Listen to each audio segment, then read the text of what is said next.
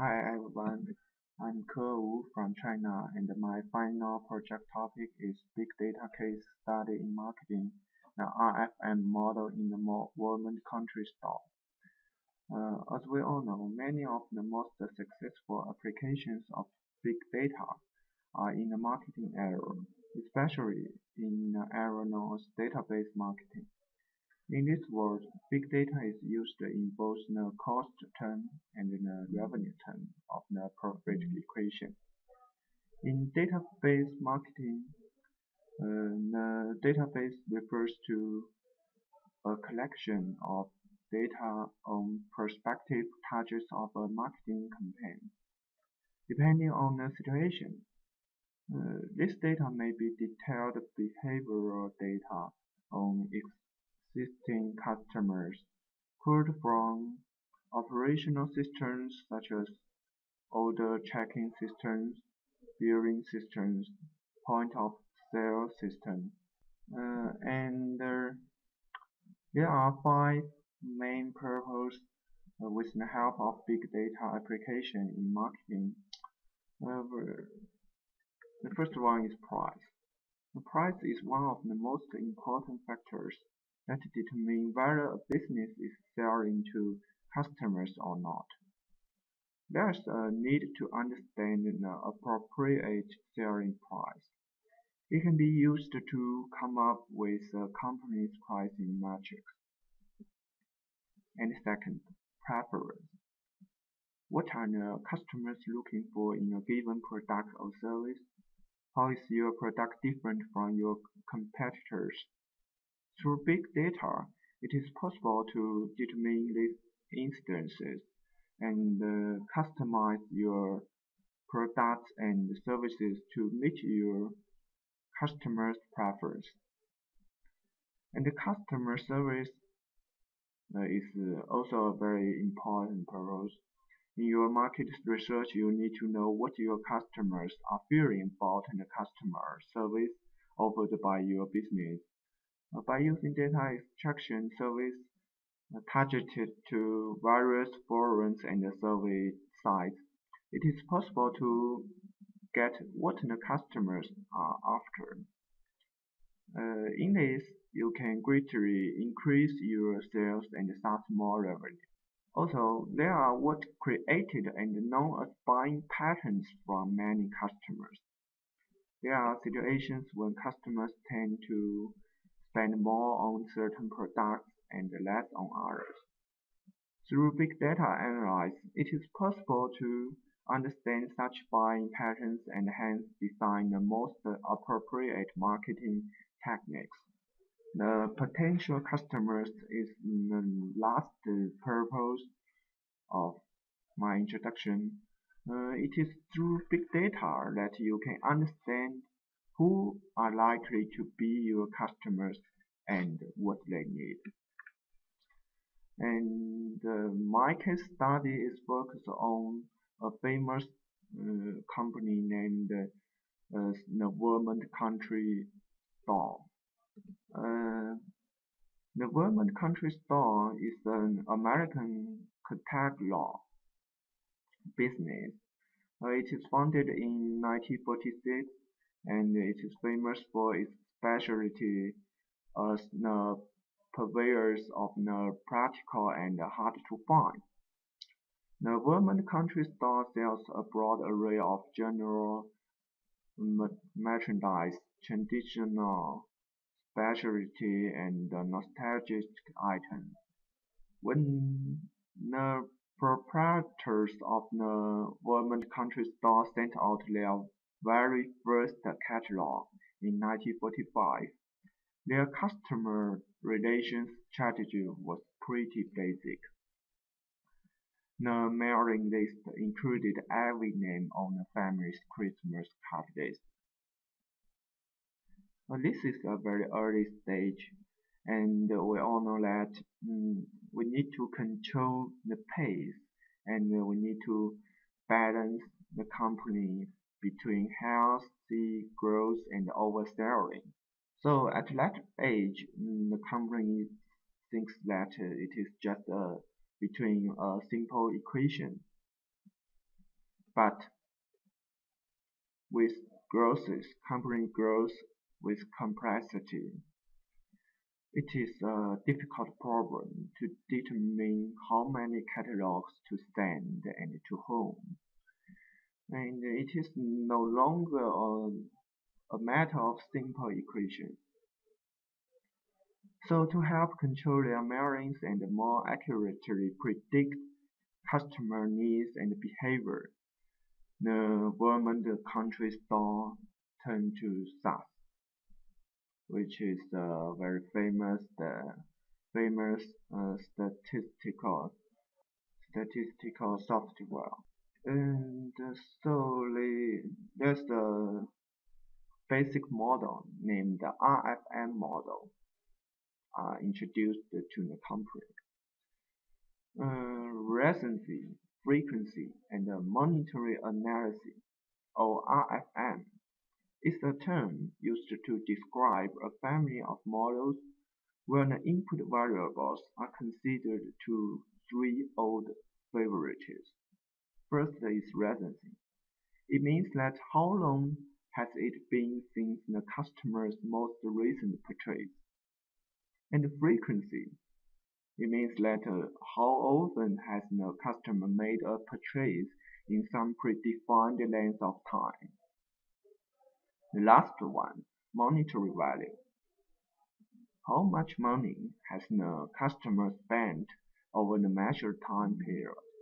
This is the three main input variables of the RFM model.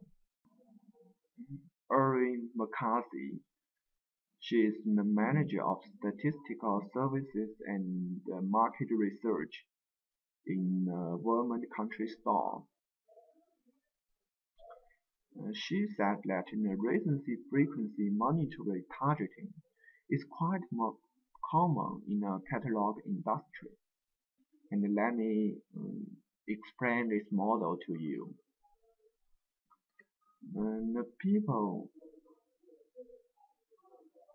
to create an RFM analysis, one creates categories for each attribute.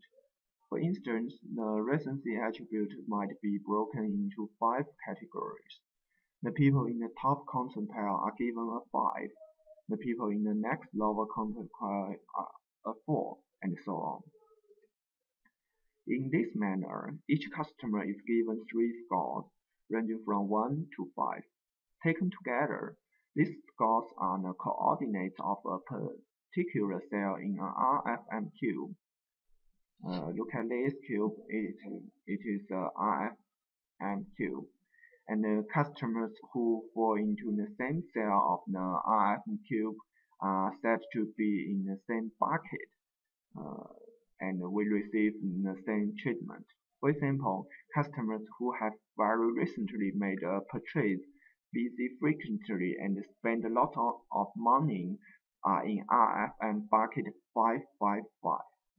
And let me demonstrate a small demo in RFM model. I use R to generate some random data and build a sample model. This model is used to create a RFM cube like this one. Yeah. And the code on this slide is used to generate some random data, which is to test the model. And these codes are the model codes. It can build a cube. And let me show you the result directory here. This is a snapshot in RStudio, and we can see the first column is customer ID, and second is the variable M, and the third F, the fourth R, and we can see the rank of the 3 variables on the last 3 columns. They are all different. The RFM model has a procedure. It is not an end of the story just after we built the cube. The procedure is to do a test mirroring to a random sample of the database in which all the RFM buckets are equally represented, and some cells will respond better than others. So the RFM buckets can now be sorted by their response rate to the test mirroring.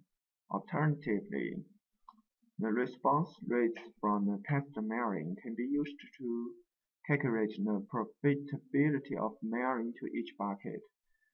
The break-even response rate is the cost per piece divided by the net profit from each cell. And we all know that this RFM model only has three input variables, which is not enough to predict such a complicated system in which we need to predict precisely what the customer want and who is the potential customers. So the company introduced three more complicated models to predict the customer's behaviors. The first one, neural network model. This model is based on biological neural network model, and it is a famous model for predicting in complex systems. Due to the time, I will just briefly introduce these three models because my focus is the RFM models. And the neural network model performed not very good in this case. And the second one is regression model. Regression is the common method in statistics, and we use the data in RFM code and some other variables to predict sales, revenues, and something like that. The last one is the decision tree model. Oh, it is a comprehensive and famous model in data mining, and it's very useful, and it performs very well. Maybe it did the best of all the models in this company. And after apply all these models to predict the customers and increase the efficiency, there are many immediate benefits. With stars firmly in place, McCarthy says that the Vermont country stars' predictive capabilities have increased greatly. And let's see the data. When we applied that model and projected it out through the year, with our 20 million totaling 40 million catalogs, we came up with more than 100% return on investment. It was a real slam dunk. And we all know that no one has 100% prediction power, but we are all striving to do the best we can. And the enterprise miner takes us a long way towards that. This sentence is from the company. The enterprise miner did take them a very big benefit. And some people believe that the new world of marketing belongs to the people who master the technologies in big data analysis. That's all. Thank you.